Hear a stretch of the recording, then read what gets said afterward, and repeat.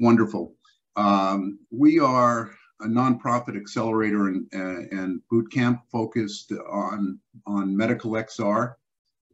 We have quite a few partners in the field, including University Hospital Heidelberg, Mass General Brigham, and Boston Children's Hospital, and Northeastern University. We teach the interdisciplinary art of medical XR innovation. We precipitate new medical XR prototypes and accelerate viable projects. And we promote the innovator's journey with webinars like this. You can stay in touch with us via our website. Since we are growing, we brought on 2 more executive board members that we're really pleased about because they're very, very accomplished people. Jennifer Silva has started 2 companies in the medical XR field. And Giorgio Natili has been involved in every cycle of technology change going back to the very nascent internet. So they're wonderful advisors and accomplished innovators and managers. Today, we have a talk on wellness and therapeutic VR. I think VR has been misassociated with games and entertainment when it's really a serious field where we can do good for patients and improve the efficiency of healthcare, and also have sustaining business models.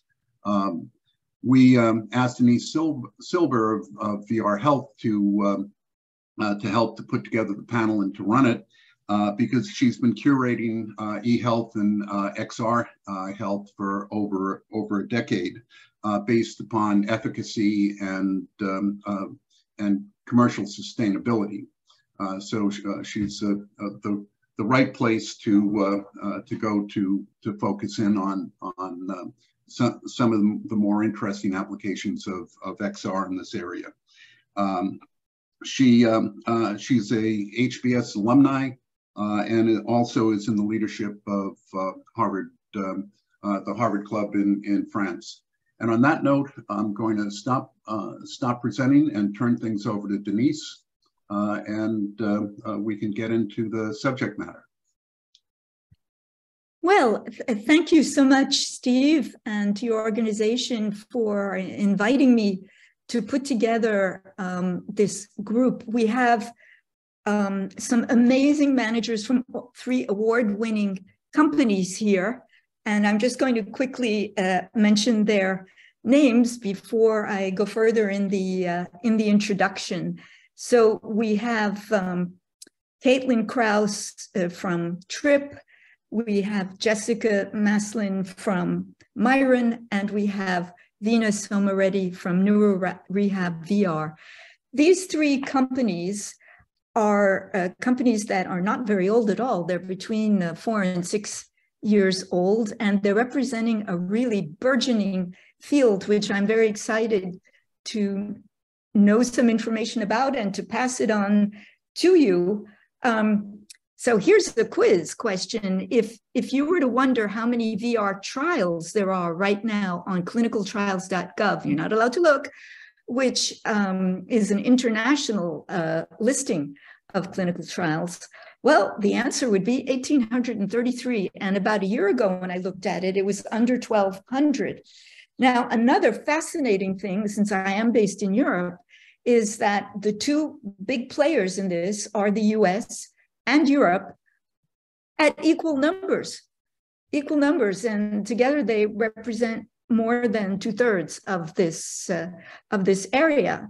And then if we look into what's going on in terms of the conditions being studied, the way that clinicaltrials.gov sets it up, they're counting between 800 and 900 different use cases. Now, a lot of them might be just rewordings of similar things.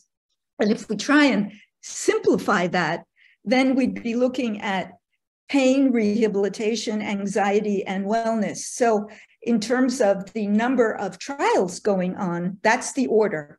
The most are in pain, followed by rehabilitation, followed by anxiety and wellness. That goes from 417 down to 81.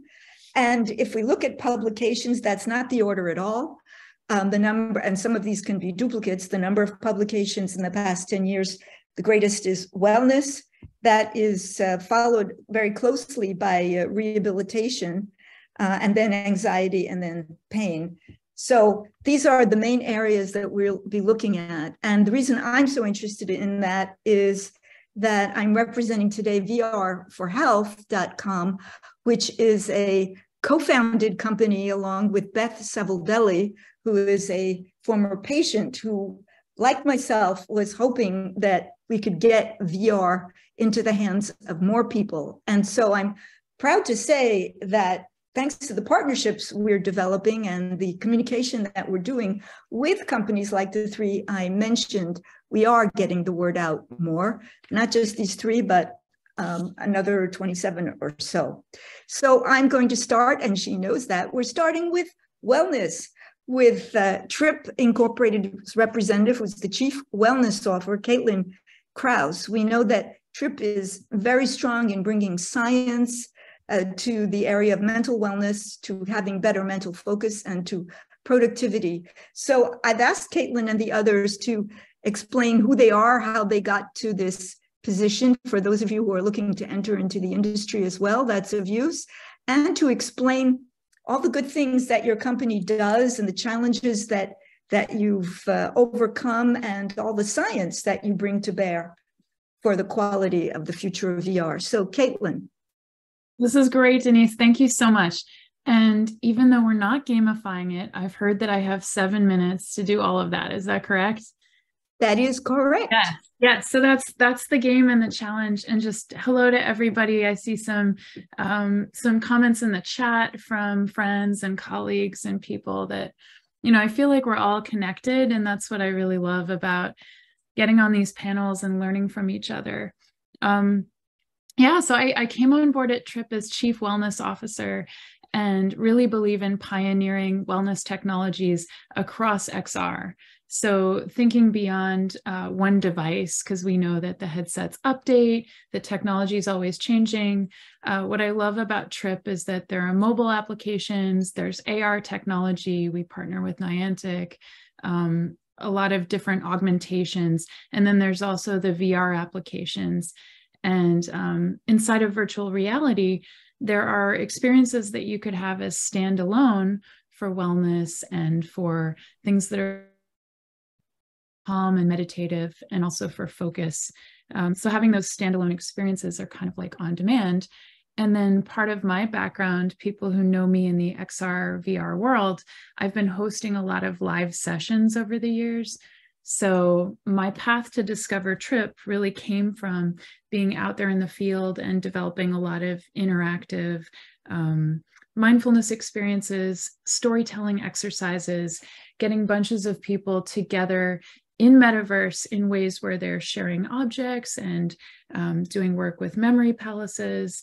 And because I was doing a lot of those shared experiences, Nenea Reeves, the founder of Tripp, we ended up becoming friends a number of years ago, and we were side by side, just working on pioneering the technology, and decided to team up. So when I came on board as Chief Wellness Officer, I had already been doing a lot in the field. I also teach at Stanford a course called Digital Wellbeing. And the subtitle of the course is Developing a Healthy Relationship with Technology. And I love this course because it's really a design-inspired course where you take a lot of the medical research and the vetted health protocols, and then you talk about the relationship you have with tech.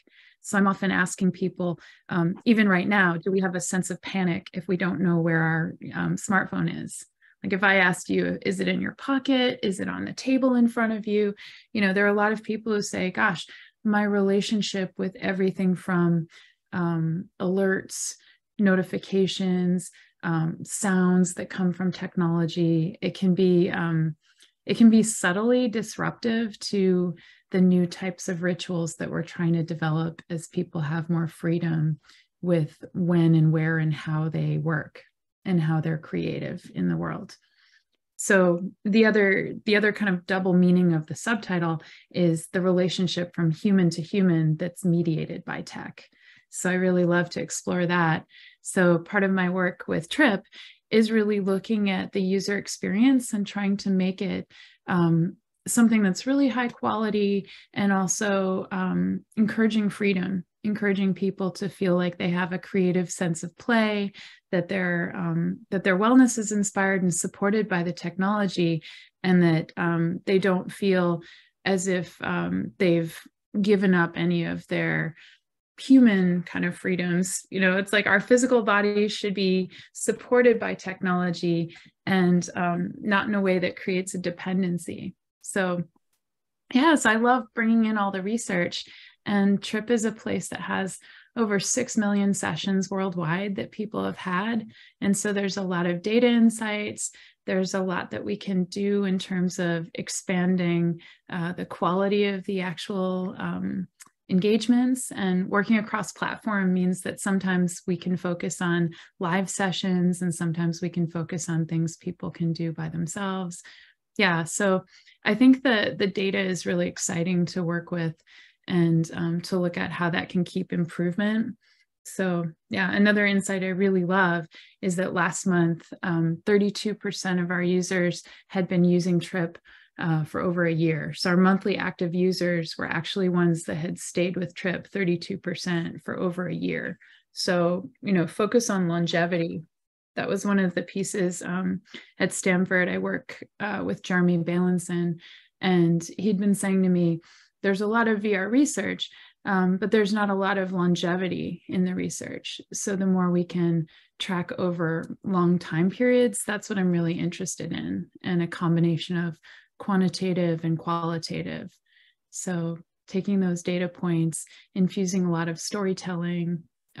Yeah, that's where I'm really animated. So I could go on. I'm time checking. I also really want to talk with the creative people out there. I went back for my MFA in creative writing and focus on poetry and storytelling. And part of my work was with someone in the Harvard Medical School. So my thesis advisor was really working as a medical doctor and talking about the way that story, we feel it in the body. Even words and stories have a certain amount of therapeutic effect. So yeah, so I really love, that was Rafael Campo, by the way. If you have a chance to read his poetry, it's really wonderful and powerful. Yeah, maybe we can drop that in the chat somewhere. So yeah, I love to infuse story. And I feel like if the world doesn't have a little wonder and delight built into the way that we plan our programming, then we don't get to feel that emotional uplift.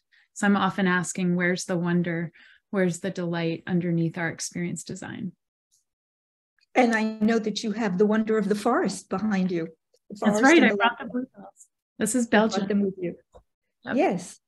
So just letting the audience know that we are seeing your questions. For the moment, it looks like we can't chat back to you, but we do see your questions, and they will be included after we get through this first introductions. That was fantastic, Caitlin. There's so much that we can dig into afterwards. So by alphabetical order of last name, and Jessica was smart enough to start a company with the same letter as her name. So Jessica Maslin of Mieron is going to go next. I really love that sentence about bringing virtual reality rehabilitation after life-changing, if not life-threatening, injury and musculoskeletal disorder. I know you have a fantastic founding story, too, of the company. So take it away. Yeah, thank you, Denise. Coincidentally, Mieron and my last name do have the same starting letter, but Mieron is actually a combination of the words mirror neurons, and I'll get more into that later. But basically, we want to trick the brain into recognizing new pathways, because a lot of people that use the technology that we've created are using it after they've had a spinal cord injury or a brain injury. But, you know, it didn't start that way. We had to get to there. And, Steve said it in the beginning that a lot of times VR is associated with games. And that's how I started with VR. About 15 years ago, I was in medical research using bone morphogenic protein. Intraorally, it's a spinal fusion technology, but I was using it in dentistry. And a lot of my responsibilities were in 3D and 360 volumetric capture to make sure that the surgeries that we were doing were successful. How much bone was grown? Is the sinus cavity intact? Can you put a dental implant in?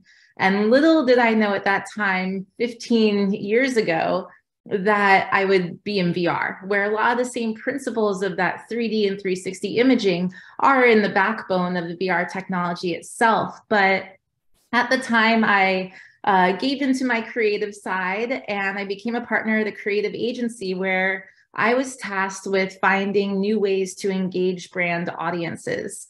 And in 2015, that's when I found VR.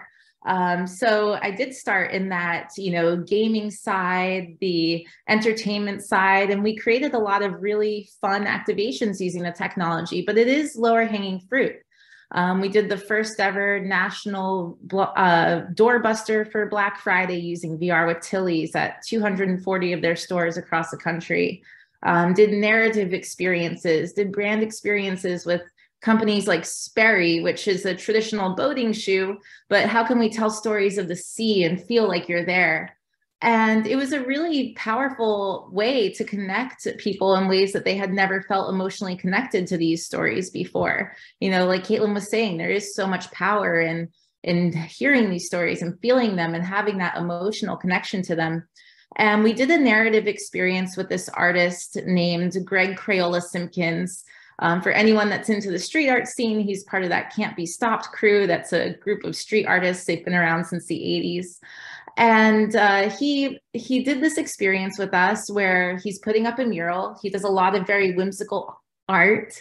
And it was narrated. What inspires him? What is his process for creating these art story pieces? And we captured the whole thing in VR. It was very fun to do. Part of what made it come to fruition was building these rigs on the floor of Home Depot where I had my legal pad and I'm tallying up how many nuts and bolts and different pieces of hardware we're using to make these rigs that didn't exist at the time. Now there's so much consumer technology available, which is a huge, huge leap for all of us. And 6 months later, the artist called our office and he said he had some really sad news. His 5-year-old niece was doing a back bend in her living room and in a freak accident had a spinal stroke and became paralyzed from the waist down. But she had seen the VR experience that we had created with Greg, her uncle, and kept saying to her parents, remember when we were back in LA with Uncle Greg and we made that art?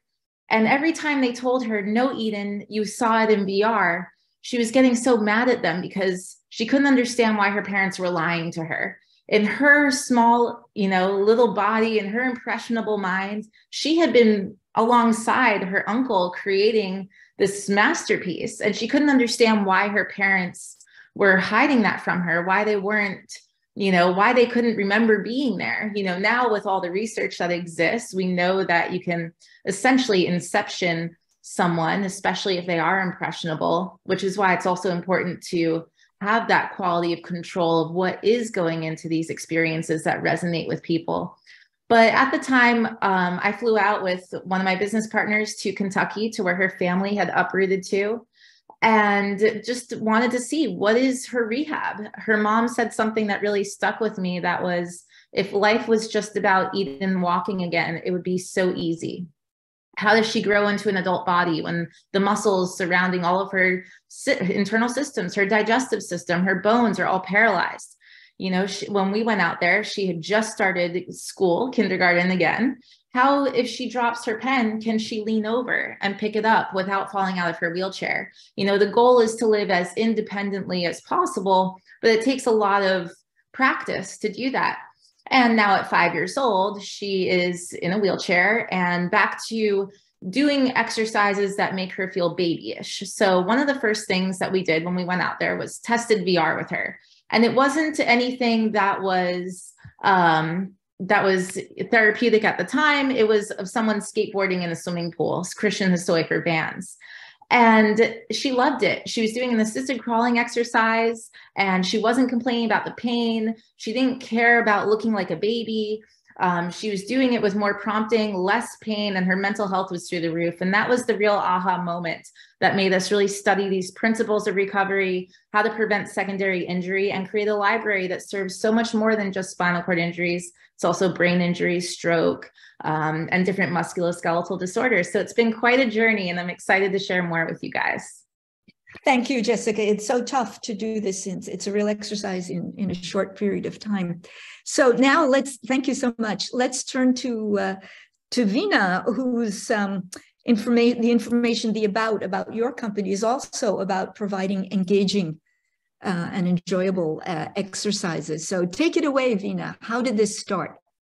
Thank you, Denise, and thank you, Caitlin and Jessica, for sharing your stories. I think we all have come from a similar background where we, meet with somebody. We have this life-changing movement that helps us create these companies, and I can quickly go through our journey. Some of the challenges we have had and the solution we have right now. So I'm, like Denise said, I'm Veena, the CEO of NeuroRehab VR, and kind of like Jessica, I used to play, I played a lot of games in high school. So first-person shooters, Diablo, Doom, like all of my favorite things.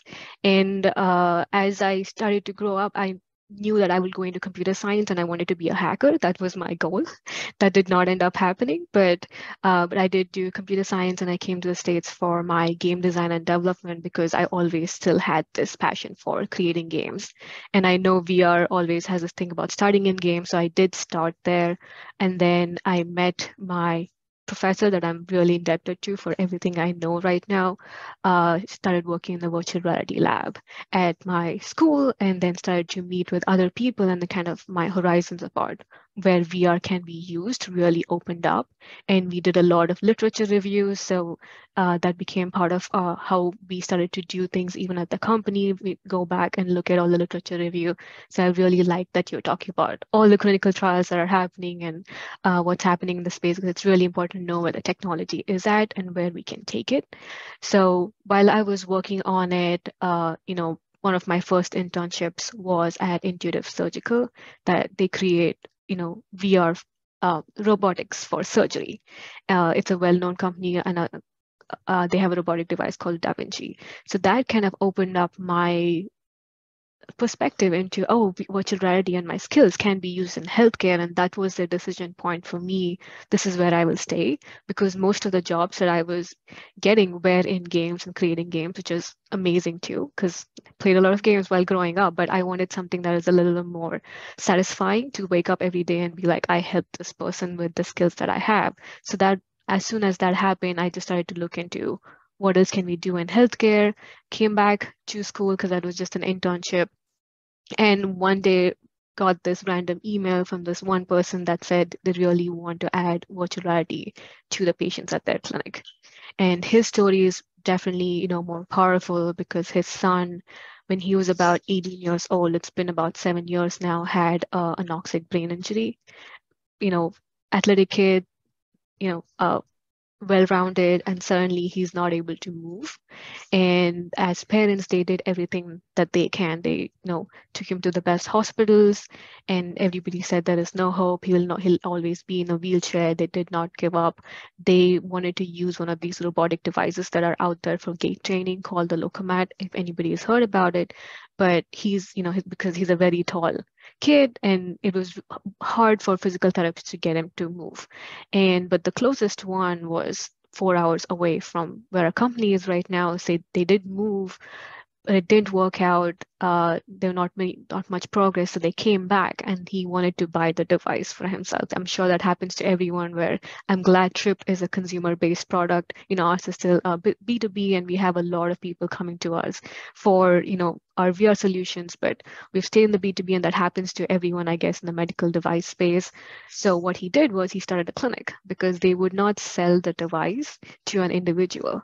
They could only sell it to a clinic. So he actually started a clinic, and it started with one patient there with this really cutting edge robotic device, and then realized there were so many people right here in Fort Worth that wanted access to the device. And we started to have more physical therapists. That's when he contacted me. And I was always used to creating MVPs for other people with my background in computer science and game design. By then I had kind of started 3 companies, I guess, because you always start somewhere, and I was just building apps for other people. And then I realized this is something that I can do. Met all the patients, met the clinicians. We started pretty much incubated inside this clinic. When we started to build these apps, as soon as they put it on, the patients, they saw such a big difference. There's one of the first apps I built was a walking app. So the patients are collecting coins and they know what the distance that they're traveling on a treadmill. And we saw as soon as they put on the headset, they're actually going faster. And the therapists are like, we keep trying to do this every day, but it doesn't happen. But it makes such a big difference. And then we saw a difference in our MS patients, our TBI patients, spinal cord injury, and we were able to build that library of exercises, just like Jessica, working with these patients, and the ideas mostly came from them. They're like, this is what I want to do. This is my therapy goal. And one of my favorite examples is we had, one patient, her whole goal was to be able to go grocery shopping with her grandkids after, her stroke incident. So like, let's simulate that. You can learn everything in virtual reality and then take that to what you're doing in the real setting. And these patients were also amazing. They can give us critical feedback. So we quickly realized we had to customize it for each person's functional level. And that was something that we discovered very early on. And then we were able to create that increase or decrease the intensity of training in real time. So the therapist has that full control about the patient experience. And then as we started to work on this, like one of the challenges that we went through is making sure that, as we started to talk to hospitals, they wanted to make sure this was an FDA product. And that was one of the biggest challenges that we had to get through. So we are an FDA registered medical device, a class 2 device right now. And then when we started to make these sales to large hospital systems, and I think this is kind of something that the whole VR industry is trying to figure out, is retention. Making sure that the therapist actually picks up that headset every day to use it with that patient. And so one of the things we had to do was bring down that setup time, make sure it's very easy to use, and it just pretty much as taking the headset, put on the patient and go, and nothing else that's more involving more than that. And it took us a long time to get to that point, and I'm happy to say I think we have now. And in the last few months, I've seen the usage rates increase by more than 100% after making these quality of life changes, is what we call them. And then we realized these therapists were putting a lot of effort into learning the device. And, we had a very rigorous training protocol. And as we're thinking about it, we realized, well, they're putting the effort, they're doing the work, let's certify them. And so I'm very proud to say we are the first company that came out with a certification program for physical therapists, occupational therapists, and we are also expanding to other areas where now they go through our program. We have some protocols. You'll have to take a quiz. You can be certified as a virtual reality physical therapist or occupational therapist. So it was a lot of iterative way and learning from our therapists, learning from our patients, getting their feedback. And proud to say now we have a product that really can be used in the neuro setting, the orthopedic setting, and just general physical therapy. And yeah, a little bit of pain, stress, and anxiety too. Okay, well, that was also fantastic. As we said, it's 3 rock star companies. It is so fabulous to be in this field of virtual reality. My initial exposure was at a Serious Games, because that was mentioned, was at a Serious Games conference where I got to try being in a glass elevator and also rehab with my eyes, shooting at stars. So as a digital health person, that fascinated me because I could see for the very first time, because this was before digital therapeutics, there was something digital that actually does something, and it's not just about making other things work better. So virtual reality is fantastic. And thank you to the audience for the kind words, and we're seeing all the questions. Now we have one question, since a patient asked this question. I'd like to get it out there right away, although I'm not sure you can really help, which is, what do you do if you're a patient and you want to enter a clinical trial? I mean, I guess he could ask a healthcare professional around him. he could write to the hospital that he might find on clinicaltrials.gov. Is there anything else that he or she could do? Who would like to answer that? I think you gave the right answer. Clinicaltrials.gov is the best place to see what clinical trials are going on and contact the people that are working on it if you want to be part of their program. We've also had a lot of, think about the universities that are around you, because we work with almost all the universities, UT universities that are around us, and they're always working on clinical trials, especially when they're trying to even use our system for a trial. They're looking for patients. So get in touch with them, get in touch with the kinesiology, the physical therapy department, the wellness department, pain, and I'm sure they will have something going on. Great. Does anybody want to add to that? Otherwise, yeah, Jessica? I was just saying that covers it. Most of the participants that are in our trials are in them because they're attending a facility that's taking the initiative to make the trial. So if you do attend a facility, an outpatient center, I would talk to the director there, because a lot of times they can also get grant funding for doing clinical trials. So there's always a physical therapist that loves research and data. So I would classic answer, talk to your healthcare provider. Right. So we also have a physician, a pain physician at a hospital in New York City who wants to know about VR therapies for pain. He has younger patients with nociplastic pain, meaning that we're not sure where that is coming from or why the person has pain. And he's talking about engagement. So any of you could address engagement once you have something that you want to propose. Maybe all three of you could speak about getting the patient engaged to use the program. Let's start with Caitlin, who was the first one to speak prior. It's Caitlin, engagement. This is great. I'm looking for the actual question to see how. Well, it's Rowan from Cornell. Okay, Rowan. Yeah. So I know for a fact that there's a high level of recidivism. Like a lot of people will drop out of programs because of lack of engagement. And I think that, both Jessica and Veena were pointing to the same kind of symptom. It's also that the person who's experiencing some of these applications is not the person to introduce. So I'm big into the concept of mentoring.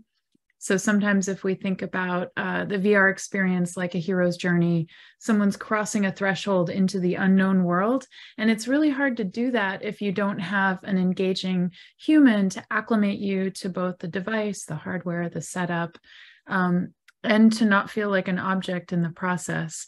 So I know at Tripp, a lot of what we're focused on is both streamlining that friction, letting someone feel like they can acclimate and that they can slowly cross the threshold, understand, have a lot of the choices, whether they're choices in headset with experiences and what you can select, and also have a person able to have some reflection involved, have some integration.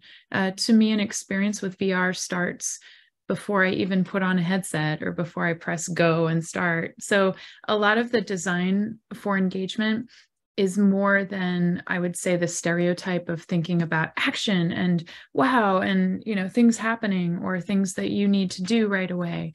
I think it's also about the qualities that go back to a lot of design people in the field, even beyond VR. I know I used a lot of the tenets of Don Norman when I was doing my engagement design. He talks about 3 levels of design, having it be behavioral, having it be visceral, and then having some level of reflective design in your process. So if I'm really trying to fine-tune engagement, I'll say, well, behavior-wise, what am I trying to have people do? And how will they feel invited to do that and to take agency? Because usually someone will come back if they feel recognized and given, some type of interaction in the experience. And then in terms of visceral, then I'm just looking at the fact that we're animals, like our animal body. Is there anywhere where someone's going to have a visceral lift in the experience and they're going to feel something? Maybe it'll be a beautiful landscape.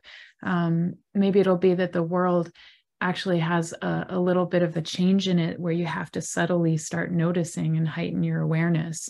And then we can talk about gate theories of pain management and ways that when you build an environment, sometimes it's so interactive in that way that people are able to dial down on their pain perception.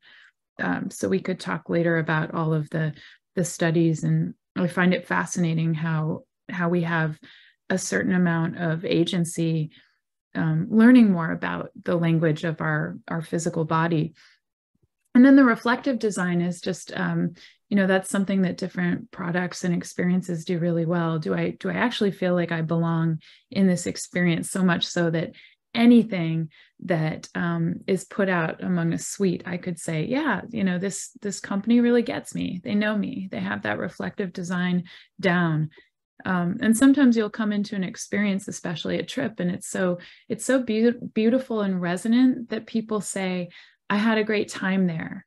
And I synced that with my perception, my brain, like, because I had a great experience, I want to come back again. And that kind of reflective design, that feeling of belonging is what we want to give to people when they can feel like they're not at their best otherwise, or they have some form of, it can feel like entrapment when you're suffering from something that is medical and, has a longevity. So yeah, that's my brief So engagement is multifactorial. It's the humans around you. It's the device. It's the app. It's community.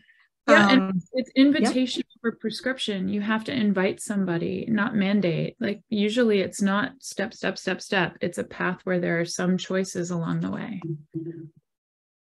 Yeah. Okay. And so engagement is the name of the game in rehab. Mm-hmm. So let's start with Jessica. Yeah. So addressing the same question. But it's about in his case, it's pain patients, but just extracting from your experience about engagement.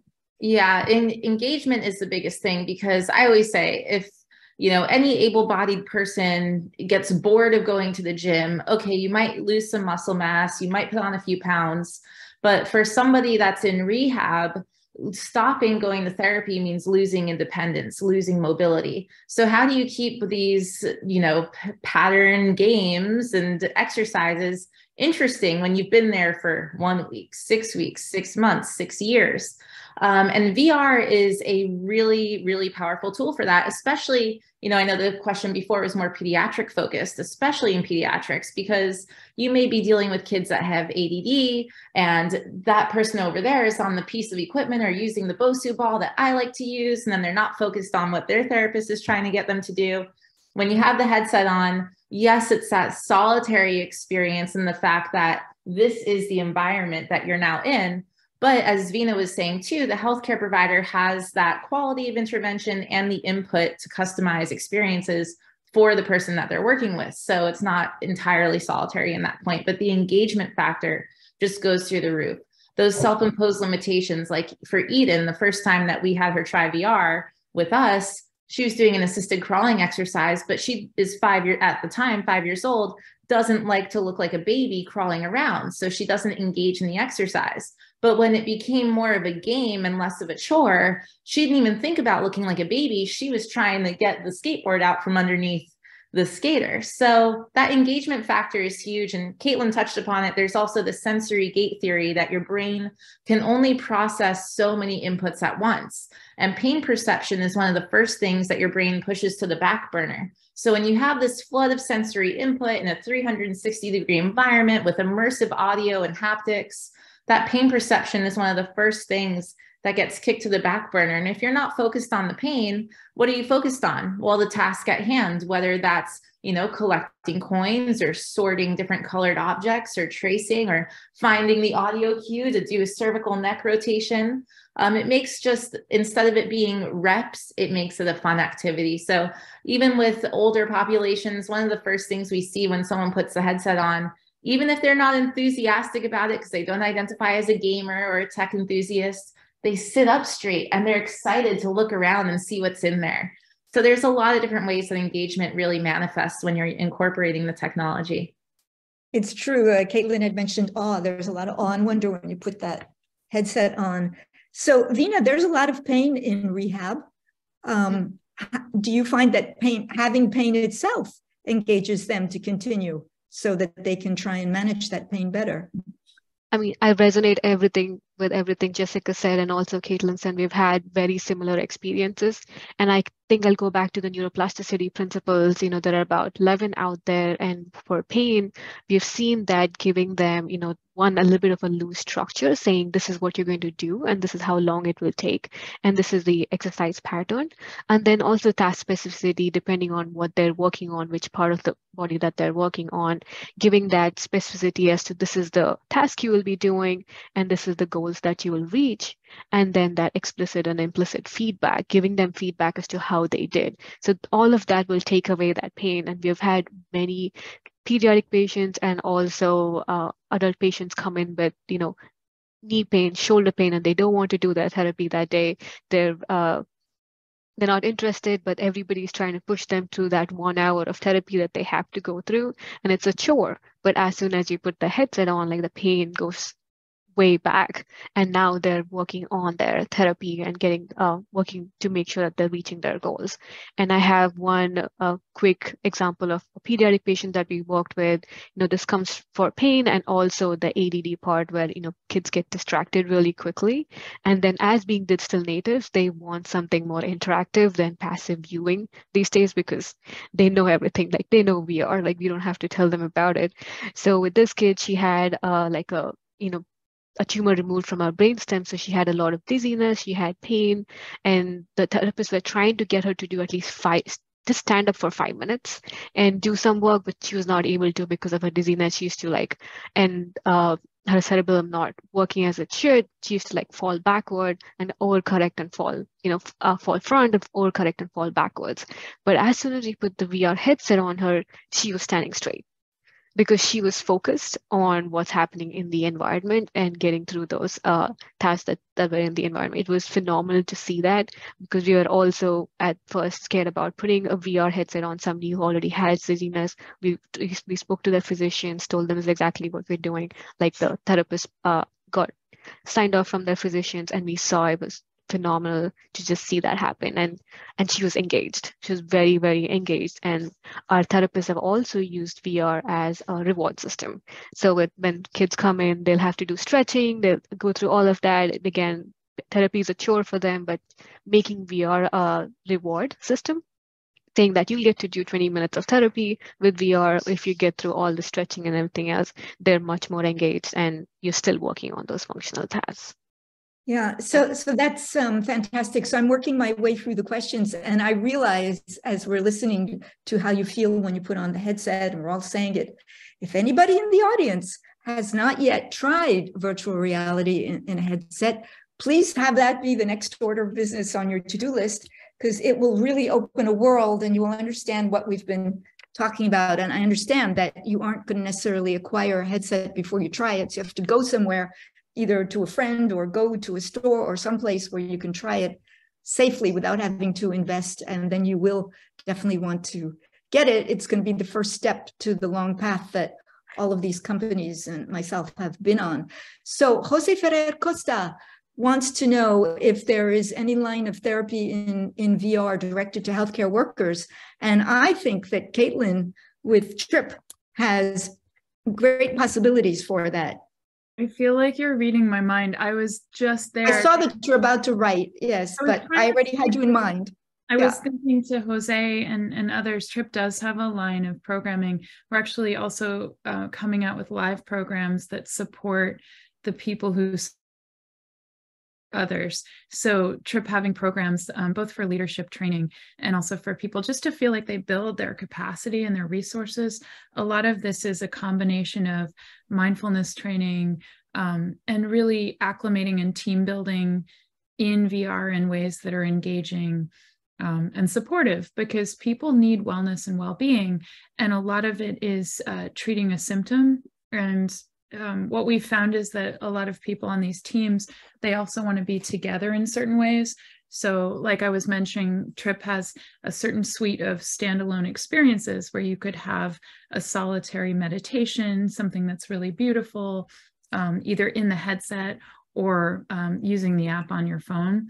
And then we're also rolling out programming where people can have empowering live sessions together, where they have that community building, that engagement, and also that support structure for an industry that can feel really lonely and feel isolating. So for groups, teams, definitely, there are ways to get in touch with me. I'm sure we can put our contact details. Yes, they can get in touch with you directly. I have to say, because there's another question, which is what programs do you recommend we tell patients about, that one of the purposes of VR for Health, and it's not about doing a self-promotion, but it really is there for that purpose, is that the reason why we even started this is when you go out there and just type in virtual reality, and I'm sure many of the people in the audience are here because of that, you can get lost with all these basic articles telling you what it is, and you don't know where to go, and you don't know anything about the companies.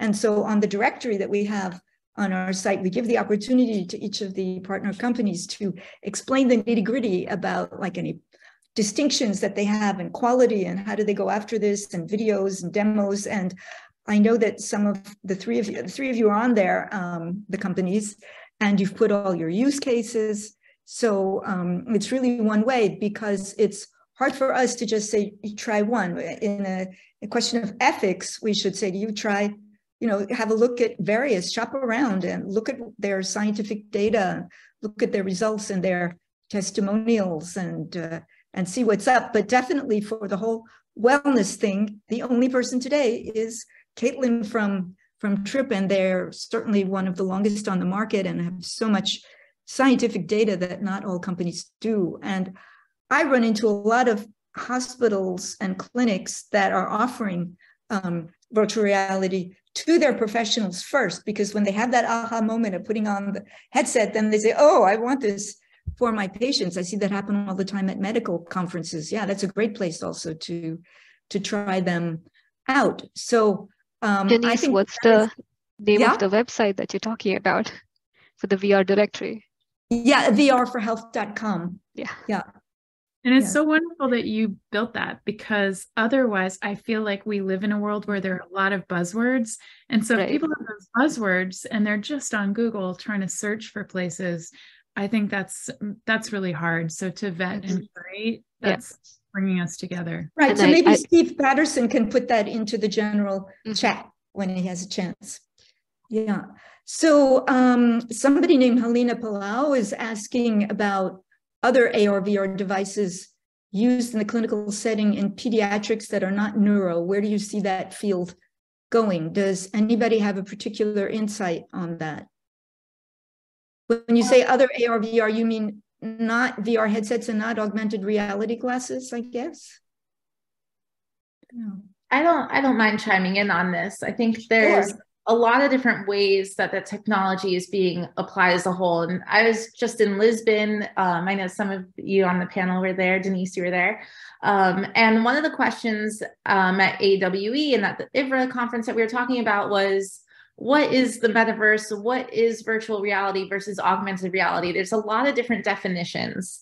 As you were saying, if you Google it, it depends what perspective it's coming from. Is it coming from the gaming side? Is it coming from the healthcare side? Is it coming from engineering? You can have web-based applications that are virtual reality, and that's part of the challenge of actually also going through a lot of this existing research and seeing what are the definitions. There are different types of AR and VR, I'll call it applications, not devices, because device for me focuses more on the hardware, and the hardware is always transitioning. And she did specify she's looking for the applications. She wasn't looking for further devices, although they're out there at Apple and elsewhere trying to build them. They are. There was one presenter at the International Virtual Reality Healthcare Association conference that was showing their case use of using VR and AR to help pinpoint exactly where tumors and essential anatomy features are in brain surgery. You know, us on this panel here, we're more of the patient and personal focused, where our applications are being put on the end user that is the patient or that is an individual. But there's a lot of behind the scenes science as well. You know, we've even created bespoke IP that is an augmented reality that helps, you know, specialized equipment, so you don't have to flip through an owner's manual to figure out what to do. It recognizes, let's say, the lug nut on a wheel, and then you have these different options of what you could do to help solve your problem. So there's a lot of different ways that these applications are used. And then, of course, you could use that in, you know, orthopedics. What is the bone supposed to look like versus what does the radiograph show that it looks like? And there's a lot of companies that are starting to do these things. I think, you know, for our panel here, all of us seem to be taking a very holistic approach to VR. So, you know, how can we help people rehabilitate physically, rehabilitate mentally and emotionally? And all of those things do go hand in hand, whether you're wearing a device on your head or not. I'll just chime in with maybe a couple of use cases. One of the use cases that we do work with is kids on the autism spectrum. You know, they're working on going through, you know, just everyday living activities, talking to people, and we have scenarios where they can go through a lunch line, learn how to actually go through one with the help of a teacher being there, and then and also some social interactions as to, you know, what if there's a bully and they want to take your food away? How do you respond to that, or respond to a friendly person? And is there a way that does the kid show empathy or not, and is that something that they have to work on? And then we have like little features as money management, where they'll have to actually pay for their food. So there's a lot of use cases in that area of helping kids kind of just navigate through everyday living scenarios. And then there are companies that are working, like Jessica said, you know, education, training. There are amazing companies out there. One of them is Prisms VR. They're working with K-12 education, bringing the 2D into 3D learning, math, you know, sciences in VR. So in pediatrics, there are a lot of companies that work on the needle phobia, and one of them, Smiley Scope, developed their own headset. I believe it's patented. It takes only a few seconds to put it on, because that's a real problem in the throughput in a hospital or a clinic. So Smiley Scope might be an interesting company to contact, also on the directory. And I want to shout out to Blessing Enough, who noticed that we were 4 women here. And thank you, Steve, for allowing us to be 4 women here. When I proposed that, we never discussed that it was that, but yes, there was a bit of intent there. I was not being egalitarian. So somebody is now saying that, actually that was Blessing, she's looking for more opportunities to learn. Gosh, there are so many webinars. I think if you type in webinar virtual reality, if you go onto YouTube, and I see that I'm going to cut myself off because Caitlin wants to say something. Say something, Caitlin. I have a shout out, and people have to be my hands, but I just happened to look up because I saw in the chat people mentioning Stanford, MIT. Thanks, Steve, for putting that in about hackathons. I've mentored the reality hack at MIT before, and that was really great. And I just happened to look, they're having one in January 2023, and the deadline to apply is by November 11th. So this is an activity. Blessing, if you and others feel like getting on a team, what I liked about it is, you know, it kind of, there's gravity and there's levity. It's like we're trying to do great things that have great healing benefits, and to have a sense of play and creativity, and have people that are like-minded that all gather to these hubs. I think it's really, really valuable. So I'm sure Stanford also has one coming up.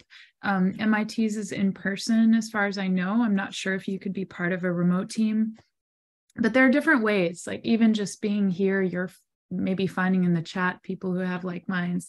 Yeah, University of Washington, Seattle. So I'm just saying some of these orchestrated events get people huddled around a table, and you can intersect with people who have rich programming backgrounds, and maybe you bring in a certain skill set, and you start to see the map of what's possible and how people are approaching both design and application in a really streamlined way. And you get mentors. I love hackathons. I took part in way too many without any sleep, because it's like a design course and a crash course as to learning exactly about VR, the idea that you go through and you form a team and you become lifelong friends with them at the end of the day. So I would definitely recommend that. I've done, now I kind of help with hackathons. There's a Texas healthcare challenge that happens actually here in Dallas with Health Wildcatters every year, and it's mostly focused on women. The last 2 years, and helping them get SBA funds. So that's a good one to take a look at. I've also helped, put on a hackathon for Blue Cross Blue Shield previously, and I love what you're saying. Very good way to form that team. And some of these teams, I think PillPack actually came out of a hackathon right here in Health Wildcatters, and now they're sold for $1 billion to Amazon. So anything can happen. Okay, those are all great things. I want to reassure the audience that we will stay here until 15 after the hour, no matter what your time zone. So that gives us another 18 minutes, and then we will stop. So let's talk about headsets. There are a couple of questions from Emmy Vedemi. The challenges and successes with headset procurement, deployment, training, and maintenance, and any other devices that could be necessary. And do you think they have to have modified headsets for clinical use cases? I know that a lot of headsets for the trials would be just closed to only the application that is being studied. And the second thing we could say is true about all headsets is they all need to be cleaned. And so if they need to be cleaned, there are companies that do that, such as CleanBox and Uvisan. Those are companies to look at on the directory. Okay, so who wants to talk headsets? I love headsets. I love the hardware. And this was something that we decided early on is let the tech giants be the ones that are making the investments into hardware. But when you're starting a company and building a company, it's really important to have strong partnerships. So creating partnerships with healthcare providers, with research institutes, with hardware providers, because you can develop a phenomenal product, but the way that we approach it is in a hardware agnostic forum. So you can load Mieron onto any of the major hardwares that exist, and our input manager knows which one it's on and it adjusts accordingly. But the challenge with that is just like how it is with cell phones. Sometimes it feels like as soon as you start deploying a certain headset, all of a sudden the next generation one is available. Even we had the HP Omnicept for almost a year before it was deployed so that we could develop on it and give them feedback on it. And then you're waiting for that to come out commercially, but by the time that one comes out commercially, there's other ones that have hit the market or that are upgrading to the next generation. So it's really important to have those relationships with the hardware companies that you can be developing for the next generation. We even have worked with Google talking about accessibility features because, if for me, I was an N64 kid, Nintendo kid all the way. If you put a PlayStation controller in my hand, I'm overwhelmed because there's so many different buttons. There's R1, R2, and I'm just about the joystick and 2 buttons. And it can feel overwhelming. Now imagine if you have limited dexterity and limited mobility, how much more overwhelming is that? So us as software developers, we have to figure out which things we're keeping, which things we're going to disable. Even just the ergonomics of different headsets that come out. The Pico, for example, their Neo 2 had 2 like joysticks, the hand controllers that were kind of like hot dogs. No, that's not the best example, but they're just slim. Versus you have now their Neo 4, which looks a lot more like the VR hand controllers that you may traditionally see that have a sensor on the end, plus the area that you hold in your hands. So there's different ergonomics. We 3D print accessories to go with them as well. So it is always a challenge. What's coming out? What's it going to look like? What's it going to feel like? Because that's the most important.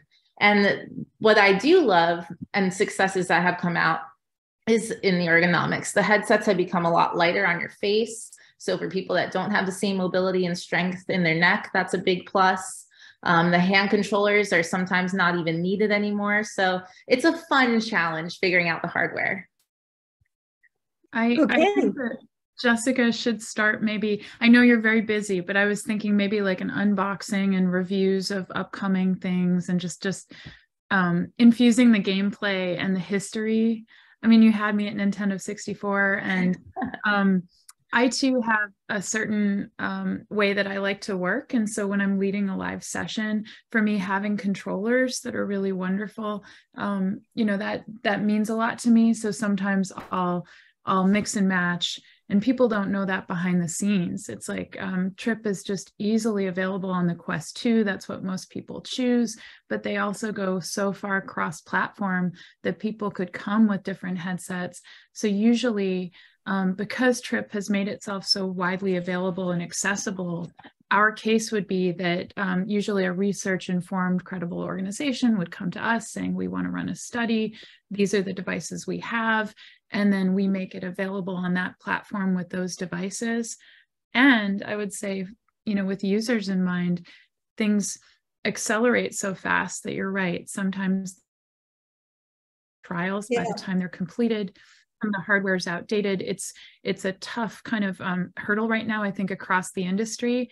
I would say it doesn't stop us from, accelerating and keeping that adaptation, understanding what's quality in the experience. And certainly in the next few months, we're just anticipating more is going to happen, more is going to be announced, and things are going to come out that have, I'm predicting a higher amount of, let's say, biosensors in the equipment itself, and that's exciting. Yes. Virtual reality opens a whole new world of possible measurement that will enable us to strengthen the correlations. When you have the headset on and you see something or you're breathing, whatever it is, they can now multitask, measure, multi-captors, multi-sensors, and we will know so much more. It's really, that's why I'm so excited, have been so excited about it. It's the opening of a new world of healthcare and medicine. And I want to take this advantage to thank all the people who've been writing in the chat. We are frustrated here because we can't write to you, but you can write to us. So that is Myron and Sheridan, and thank you, Beth, my partner, for putting the link in there. So we have, we hopefully have covered the headset thing. I mean, it is a big deal to do like Smiley Scope, which is to go and create a whole new method where apparently as the child is feeling the needle, there's a choreography going on, so they're actually seeing matching imaginary visuals that will take them away from the thoughts about the pain. And there are various companies that are involved in just creating headsets for older people that are sort of like Viewmaster on steroids, where instead of looking at a flat picture of London Bridge, you're in there and you can travel. So there's a lot of things out there for the people who can't get around. Yes, Veena? I guess one last thing is the industry is trying to work on it. There is the OpenXR protocol that, all the big companies like, Facebook, Microsoft, Magic Leap, everybody is trying to create this interface layers so that it'd be much easier to be a hardware agnostic company. We went the other way and tried to be just on one headset just so that we have full control about the experiences, because some of our experiences are very complex.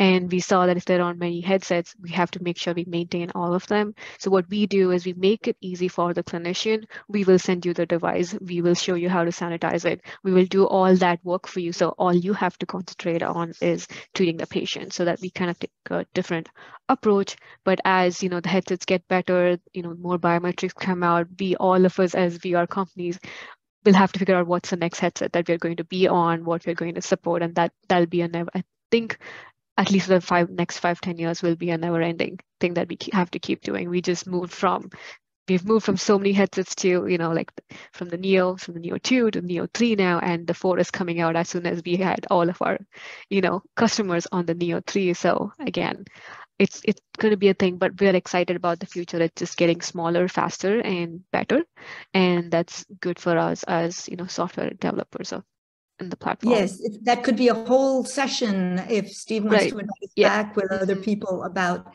headsets. There are companies out there. Two other of our partners. There's Get Real, who can help. They're consultants in Chicago, but they could work anywhere. They can help organizations that don't know yet what their strategy needs to be about the headsets, about which software. So that's Get Real on the directory. We can bring our Viewmasters, and I have my DK1 and DK2. And we have MACE as well there. Oh yeah, that's true. Labs. They're specialists. They're in Texas, just like so many companies are. And they're also able to procure whatever it is you need and explain to you about the maintenance. And we're getting lots of thanks. People have been enjoying this. Some people might be hopping off because we're beyond the initial time, but we have 8 minutes left. So why don't you each tell us, what are you the most proud about? What makes you the most excited about each of your companies? What's the most inspiring thing about the work that you've been doing in your company? Why should the people watching us be inspired?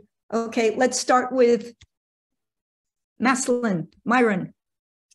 Yeah, what keeps me the most inspired and proud is when I get to see the way that someone's day-to-day life is transformed. And I have an anecdote that I can give that's a good way to close it out. But at one of the facilities here in LA, we used to go in quite frequently pre-COVID, just see how they're doing, promoting them to use the headset in different ways with different patients.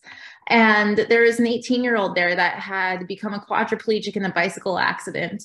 And he had set really lofty goals for himself. He wasn't meeting his goals in the time frame that he set out for himself. And he stopped going to rehab. He was going 3 times a week, and then he wasn't. And, he wasn't even able to get dressed for himself and brush his teeth in the morning. But because he wasn't walking again right away, he thought, well, he's depressed and what's the use?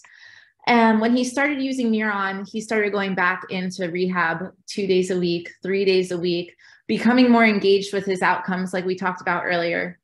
And there was one time where we went back in and he was telling us about how it's very hard for him to activate his pectoral muscles. As soon as he feels the burn, oh, well, I did it, now I'm done. But when he was using VR, he was pushing way past the initial point of that burn because he wanted to get a high score. He wanted to finish the task at hand. He wanted to finish that game. And there was one day where we came back in and he was like, Jess, Josh, I could put a shirt on again for myself. And I get chills and teary-eyed just thinking about that moment, that a piece of technology was able to help him overcome some of his depression, overcome some of his hangups, reassess his goals, and feel motivated to engage again and reach that huge life goal. And now it's on to the next goal. We see it also with older populations with strokes, where people say, I couldn't reach above this, but when they can't see their body in physical space, those self-imposed limitations are gone. And so that's really my favorite part. I love the science. I love collaborating with everyone in our industry and seeing how everyone is growing. But when you get to see that patient and how their day is changed, how their life is changed, that's the most powerful motivation that there is. Thank you. Okay, so quickly, let's go on to Veena and then Caitlin.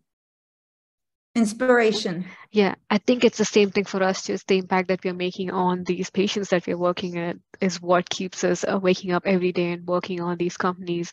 I think for us, it's been the same. We had a spinal cord injury patient, 35 years old, is pretty young, and all his goal was to be independent. And he learned how to use, bend forward, pick up items and put it back up in virtual reality. And one day came back and told me, the first time he was able to pick up items from his pantry. He has never been able to do that before. And that's how he's getting a little bit closer to independence.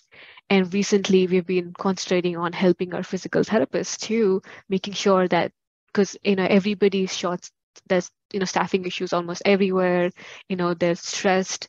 They're stretched thin too with the amount of patients that they have to see. And we had a couple of our hospital systems that are using for home therapy come back and say, now that they have a device, a creative tool that they can take with them, and they don't have to they don't have to think as much as to what do we do with this patient next to who's coming in, and they don't have to put that much effort. They just can pick an app from our library and just use it with the patient. And she said after doing that for the couple months, that patient experience surveys were exponentially had gone up. And I have to ask her what that exponential number was. It was great to see that we are providing this efficiency. We're providing this tool so that they can do their job much better and provide that better outcomes for the patients too. And so it's good to know that we're helping someone with their job also. And a quick shout out before I give the word to Caitlin to IVRHA. It was mentioned earlier.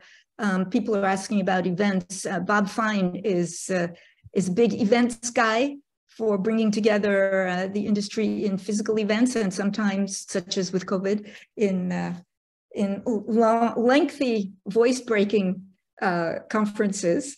So thank you, Bob, because it was thanks to you that we got to meet in person with some of the people that we're seeing today. So Caitlin, inspiration. You've just changed jobs, so you must have been very inspired to do so, to be with great people. I feel so inspired. I also, if you see me erupting in a smile, it's because I'm reading the chat and I'm saving the chat in live time.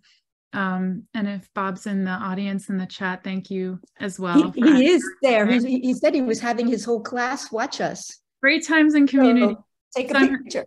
I'm taking a picture. I'm saving the chat. If anyone wants to stay in touch, just put your contact in the chat. This moment is awesome and inspiring when like minds come together. And I think just the single stories, each person's story, I was just leaning into Jessica's story, Veena's story. When someone comes into an experience and they leave with a greater sense of freedom, or, as simple as putting on a shirt, something we might take for granted, but there's no words for what we can do. Tripp has testimonials on the page, and I read them, and I read some of the user feedback and realize that we've all been through a storm. The past few years have felt very isolating in certain ways. And sometimes that's not obvious at first, what people need, how they feel like maybe their well needs to be full, or just a new practice that gives you a greater sense of dignity.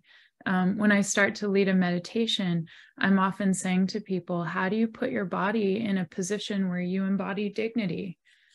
Like how do you hold yourself? And it's a choice for everybody about how to be in the world. And what motivates me is empowering meaningful human connection. So I'm using technology, but I don't relinquish my humanity. And so for me, it's always inspiring to see an outcome that you can't predict, which is putting great people together, often in a virtual space, infuse some wonder and delight, and then see how that experience kind of unfolds into something where there's a collective kind of power to that human connection. And people sometimes want that to be solitary, and sometimes they want that to be in community. So I think amazing things have happened.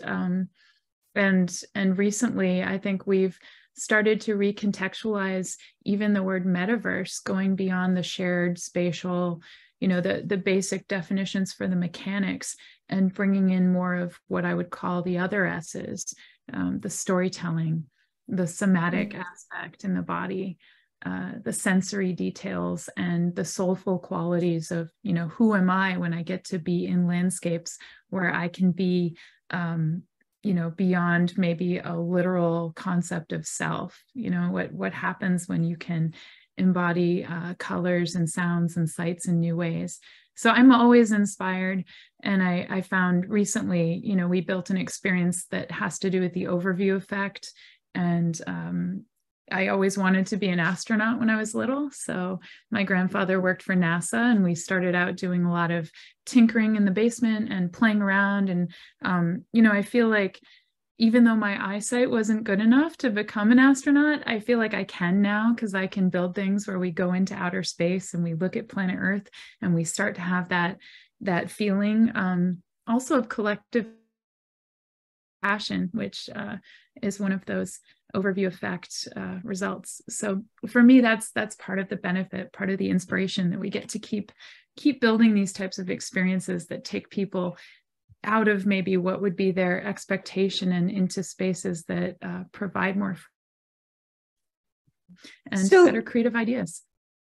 Yeah, thank you all of you. So to wrap up, I do have one very inspiring thing to say, which is that there is nothing that strikes me more than knowing that this can be used to facilitate labor, birth of a child.